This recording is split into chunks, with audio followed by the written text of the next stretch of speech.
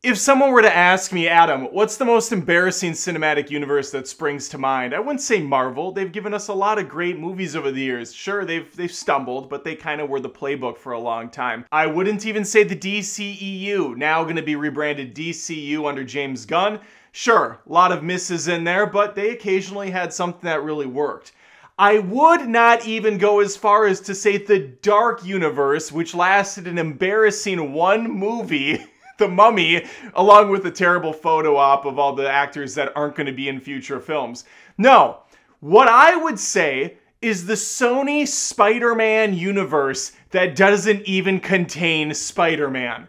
And I'm going to tell you why. Let's have a good old-fashioned rant.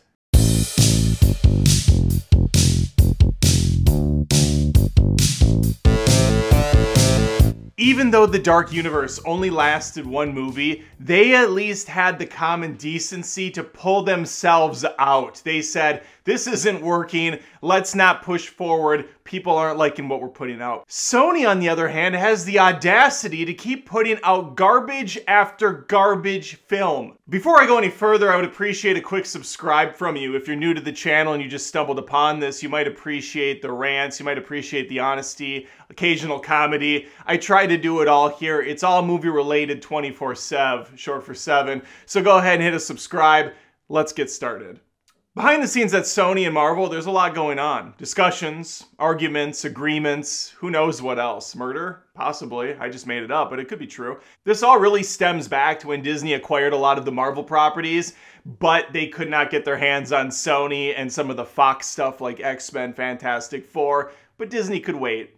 They could wait and buy out Fox. But Sony's barely playing ball. They're the lone warrior that is not going to bend the knee. They're not going to give in to Disney. They're hanging on to Spider-Man for all he's worth. And spoiler, he's worth a lot. And Sony knows this. That's why they have distribution rights. That's why they get final say on all the products that Marvel Disney puts out. Because they are the ones making almost all of the money. Whenever a Disney Spider-Man film comes out, Sony gets 95% of the theatrical pull that goes to the studios. These negotiations have changed over the years, and for a while, there was actually not going to be any more Tom Holland Spider-Man movies at all. Disney was going to be done because Sony did not want to give in at all. At one point, Disney was like, hey, could we maybe get a 50-50 split on this since we're making most of it? It's in our universe. And Sony's like, no, God, no, absolutely not. But they eventually came to an agreement, and I guess there's a new trilogy on the way for Spider-Man, Tom Holland. We'll see if it plays out. But today I'm more interested in what's happening on Sony's neck of the woods, because around 2017, they decided, hey, we're going to put the big boy pants on and try our hand at more Spider-Man films. Now, we're not talking about Into the Spider-Verse and Across the Spider-Verse and Beyond the Spider-Verse. Those animated films are fantastic. Sony should honestly just stick to animation. And what I would love to see going forward is for them to see how well these are performing and how well they're being received and going all in on it and saying, all right, maybe we spin off from the Across the Spider-Verse stuff, maybe a Spider-Gwen movie, maybe a Spider-Noir movie or a Spider-Ham. There's so many options. But today we're focusing on Venom. We're focusing on Morbius. We're focusing on Madam Web and the absolute embarrassment that comes with each of these films. So like I said, around 2017, probably earlier, but the dates are kind of irrelevant. Really it all comes down to Sony wants to have their own Spider-Man movies, but they can't have Spider-Man in them. They can, however, because of the agreement, use a lot of the Rogues Gallery of characters. So we have Madam Web, we have Morbius, Kraven. Who else has Kraven that movie at this point? I can't imagine anyone, but we'll get there. We'll get there. Venom comes out. It's well received, I guess. Makes a ton of money, a stupid amount of money, and it gives Sony the bad impression. It gives off a bad impression of, hey, people are willing to pay a good amount of money to see a bad amount of film. And so they're going to just do the same thing over and over again. But I knew and many others knew that this was a bad first impression. Venom's a pretty shit movie. Watchable? Sure. Good? I don't think so. And you can play back the tape. I have a review out, maybe a spoiler review, and I know I reviewed Venom too. I'm very consistent. You might not agree with my opinion, but I stay the course. And I have never liked the Sony universe. These movies look like shit. They look low budget as hell, low effort as hell. The Sam Raimi Spider-Man movies are like 2 decades old now, and they look so much better than everything Sony has come out with. That's embarrassing. That just shows you the low effort they're putting into these films. When I look at Venom 1, I think to myself, all right, this is a movie made for angsty teens, like young teens, 11, 12, 13-year-old kids, typically boys, who are really psyched up to be going to a movie that's kind of masquerading as a rated R film, but it's PG-13. Takes place mostly at night. You have a big bulking alien symbiote dude biting heads off camera, maybe throwing out that one F-bomb because it's PG-13, you can get away with one. It's just so edgy.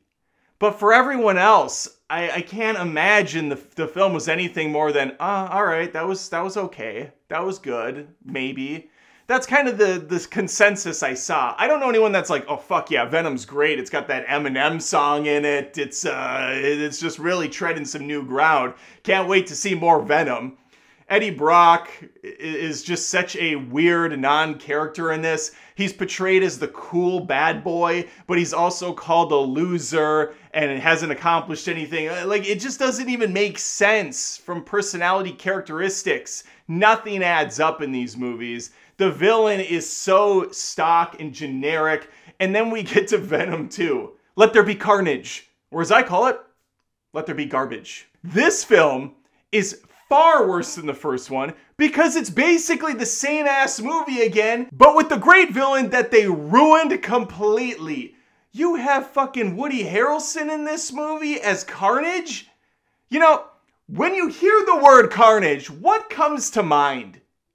Chaos? Anarchy? Bedlam? Mass destruction? Mass murder? Terror? What about a wedding? That come to mind? A wedding?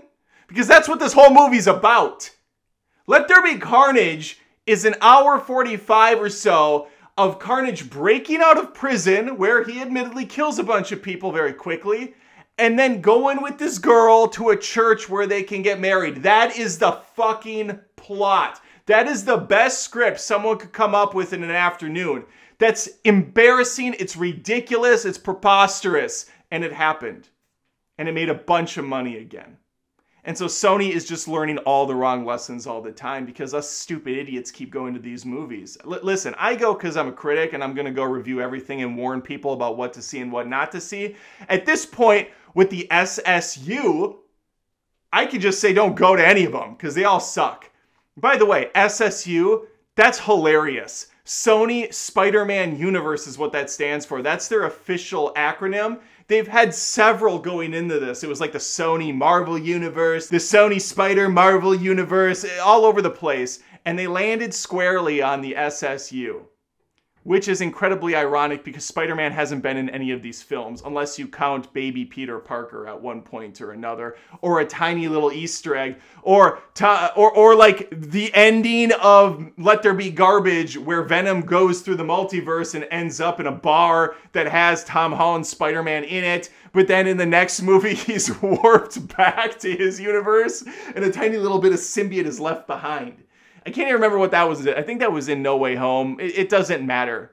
None of this matters because I'm thinking that we're not going to see a lot more SSU, or at least maybe that's my hope. But I'm going to get there. I'm going to push forward to that point where I talk about that.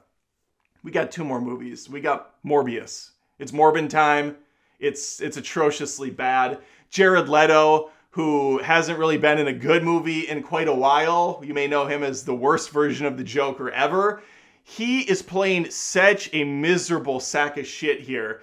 And again, these are villains in Spider-Man that they've all turned into anti-heroes that you don't want to root for because they're all just kind of stock one-dimensional idiots. I cannot stand these characters at all. This film is trying to be edgier like Venom. Again, held back by PG-13. If I want to see a dude with vampiric skill killing people, I'll watch 2 of the Blade movies with Wesley Snipes. Those movies get the audience and they nail the tone. Hard R, lot of blood, lot of action, swearing, violence, great one-liners, creativity. Morbius is none of that. Morbius is more watered down, kiddie bullshit, PG-13 nonsense. And let me put this out here. Let me discredit myself in the eyes of some people just to show how consistent I am and how little I care about mass appeal. The Marvels would have been a very easy target for me to go in and say, this movie sucks. Let me tell you why. Let me list the ways. But I found the movie was perfectly fine.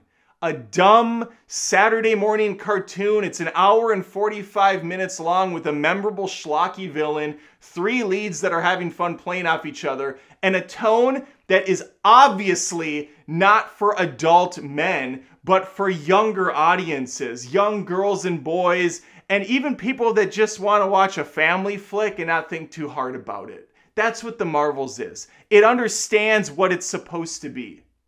And I have no problem saying, yeah, it's fine if you're into that popcorn sugar shit. I like it from time to time when it works and it doesn't overstay its welcome. The Marvels did. It didn't overstay its welcome. It was fine. Now, I watched it with my wife, my daughter, and my son. Connor's 11. He doesn't give a shit about girls and anything. That's just the nature of boys at that age. Even if I try to like push him and say like, hey, you know, girls are cool too. Women can get things done. He doesn't give a fuck. He's like, no, I'm going to go watch the Three Ninjas. I'm going to go watch the Teenage Mutant Ninja Turtles. I'm going to go watch something with ninjas and guys in it. And that's fine. He walked away. My wife didn't give a crap either. She's like, yeah, I don't need this. You know, call me when Thorth shows up. Women don't champion women, apparently, or at least mine doesn't. My daughter, however, was all in. She loved the movie, so I sat and watched it with her. We had a good time. We moved on with our day. Who's Madam Web for? Who the fuck is Madam Web for? You got 4 very attractive women, 3 of which are playing high schoolers, and they're all in their 20s, like mid-20s, 2 of them. And then you have Dakota Johnson, who can't act her way out of a paper bag for the most part. Although I heard she's good in something at some point in time, but I don't give a crap about Dakota Johnson. And she's miserable in this, and this is what I'm judging. Madam Web doesn't seem to have an audience in mind at all. Another PG-13 cookie cutter pile of crap. No, I can't even say cookie cutter. There's no cookie, there's no cutter. They don't even have the oven turned on for this thing to bake. The script is so nonsensically stupid. It's really just a smattering of different ideas and concepts that don't congeal in the slightest. You have a woman who can see the future, and she's for some reason on the run from the cops because an evil Spider-Man framed her somehow. But the cops never pursue her again after that one moment. The bad guy is working with some expert hacker woman who just shows up. I don't think she's given a name, and she's definitely not given an arc. She just goes away. She's never caught. She's never like killed. She's just gone. Just completely gone. And Pepsi Cola seems to be the primary hero of the film. Because Madam Web and the girls don't even suit up for more than 10 seconds of screen time. Meanwhile, the Pepsi Cola can, the Pepsi sign, it's all over this film. It has more time on screen than Madam Web does in her superhero outfits. Fuck you, Sony. This stuff is so bottom of the barrel insulting. And the fact that I still see a comment from time to time that says, Adam, you're lying. You actually like this movie. Or Adam, this movie was good. You don't know what you're talking about. Watch more movies if you think this was good. Or just like look at the film a bit more objectively and you'll see that there is just nothing to this. The action's terrible. The dialogue's worse. The effects are miserable. How does a movie that's 30 years older than this look so much better? Because Sony doesn't give a shit at all. They just don't care. And it's very apparent here when the bad guy Spider-Man only climbs on 2 or 3 different walls and jumps on maybe 3 cars, never really swings a web, never really showcases any super strength. There is nothing to this film at all. It is obviously there just to make money. And good luck, because people are wising up. Morbius failed completely. Madam Web made $6 million its opening day. Granted, it was Valentine's Day, but not a good look. These people were so goddamn stupid. They didn't think to have any reshoots putting Sydney Sweeney in a crop top. That's a selling point for a lot of people, folks. When you can't even get sex appeal in the film, you have nothing going for it. Look back at the Charlie's Angels movies with Cameron Diaz. They at least knew their audience. Make them loud, make them dumb, put the women in hot outfits. You have an easy sell here. Madam Web dresses everyone up. They make these characters boring. They're not fun. They have no personalities other than snark, sarcasm, and occasional bitchy little comments. There is nothing here that's going to bring guys into the theaters. There's nothing here that's going to bring women into the theaters. Sony doesn't know what they're doing. And this goes all the way back to when they were trying to name their universe. They couldn't even get that right. They finally settled on SSU not that long ago. Venom came out in 2018. That was like 5 or 6 years back. And when No Way Home came out, things got even more confusing because Andrew Garfield got a huge bump in popularity. Sony, of course, made those amazing Spider-Man films, along with the Sam Raimi stuff, to be fair. Back in the day, they used to make good movies. They used to, a long time ago. So they looked at that reaction and they thought, well, maybe Andrew Garfield's our Spider-Man and not Tom Holland. He kind of lines up more for us because the look of the Mark Webb movies were darker, more angsty. And so we could put him in. And so that put Madam Web in an even worse spot because the script's being rewritten constantly. They're not sure which Spider-Man they're going to allude to. And they end up just throwing it all out the window and saying, Madam Web is its own thing. It's its own universe because we're in the multiverse, so nothing matters. You know, we can have Vulture show up over here. We can have a Tom Holland reference over there. We can maybe have an Andrew Garfield thing. It doesn't matter. We don't give a shit. And you can tell. As of right now, from what I've read, they have 2 more movies slated to come out. Craven, which obviously everyone's looking forward to. Everyone's really craving that film. And we have Venom 3. Venom 3 is probably going to make money because it's Venom. He's the closest thing you're going to get to a Spider-Man film from Sony. He looks like an emo Spider-Man, you know, with teeth. But that's enough to get people to the theaters.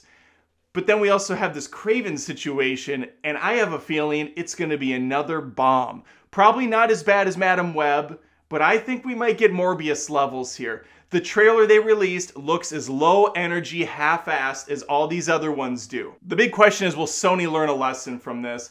I think maybe they will. With 2 major flops on the way and a third potentially coming out with Craven, I think they're going to look at this and they're going to say, yeah, we might need to pump the brakes. We might need to just enjoy the money we're making off the Disney partnership. We might want to focus more on the animation side of things. And then we could potentially circle back around and start over. We could DCU this thing. We could find our James Gunn to come into the fold and fix this broken thing. Start over, start anew. Will they do it? Who the hell knows? But money talks, and right now it's yelling at Sony to start selling some PlayStation 6 because they need a huge bump. They need to offset the garbage that they've been putting out. Well, there you have it. My thoughts on the Sony Spider-Man universe that doesn't have Spider-Man in it. Let me know what you think about this thing in the comments below. Are you kind of cool with it? Do you like the look and the vibe and everything going on? Or are you like me and you think this whole thing is a shit show? Shut it down, switch it off, toss it in the trash, start over later or never at all because Sony doesn't seem to really have any interest in making films that feel like films and less like properties. I want to hear from you. Again, please think about subscribing to the channel. I post tons of movie content each and every week. I keep it light, I keep it fun. I hope to hear from you. If you love this video, there's a super thanks icon underneath it. You can say, here's $2, Adam, great job, or here's $25, Adam, really great job. I liked how you said it's Morbin time. And then I liked how you followed that up with it's Madamine time, or Madam Webbin time. I don't know how you really use that one, but Madam Web stands, I'm sure, will let me know. All right, that's all I have for you. Hopefully I see you next time. Take care.